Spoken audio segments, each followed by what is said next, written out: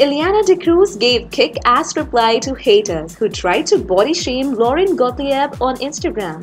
There are many problems which are faced by a lady who wants to make her career in Bollywood as an actress, and body shaming is one of them. Undoubtedly, the producers and directors demand a certain type of body structure or color for their actresses depending on the liking of the audiences, and number of actresses try to change themselves in order to get the work.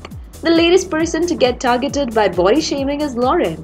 GQ wrongly showed Lauren in their post Best Dressed Man 2016 with Arjun Kapoor and Shahid Kapoor, and Lauren was just using the chance as an opportunity to laugh a little when she posted.